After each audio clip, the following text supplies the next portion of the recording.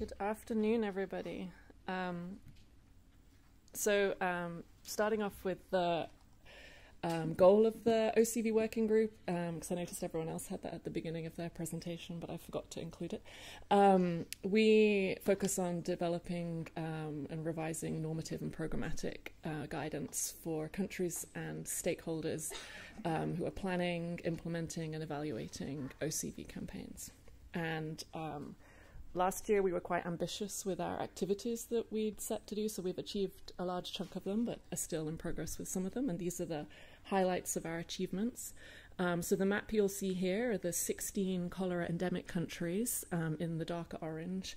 The lighter orange are the ones that are classified by GTFCC as the 47 endemic countries.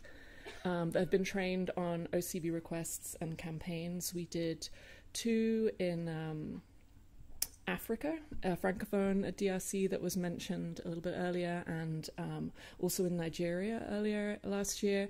And then we just finished a training in Nepal as well. And I really want to highlight that this is a great collaborative activity that we did with multiple partners. It was a great effort by Malika, MMGH, Gavi, CDC, MSF, UNICEF. I think everyone, like, a lot of the main partners have been involved in this, and great achievement there. And then the other big piece of work that we've been doing is supporting countries with their OCV multi-year requests as part of the OCV preventive program that was launched by Gavi this year. And happy to report that DRC submitted, or was the one country that submitted their multi-year request so far this year. And again, this was obviously a large effort by the country, but was supported by multiple partners within the OCV working group as well. We have initiated the OCV allocation framework, which is to inform a distribution of the OCV doses for preventive campaigns.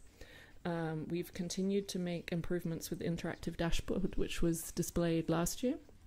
And we developed and have been piloting this year the prioritization of cholera PAMIs for OCV, and that's still ongoing. And then the last piece that I wanted to highlight is some work that Andrew Asman has been leading from JHU, which is a systematic review of the 2-dose and 1-dose OCV effectiveness and efficacy. And then for our priorities moving forward for the next 12 months is to implement the next regional OCV request and campaign workshop in the Eastern Mediterranean region, which we're hoping to do in Q4 this year. Continuing to support countries with the development of their multi-year plans for preventive campaigns.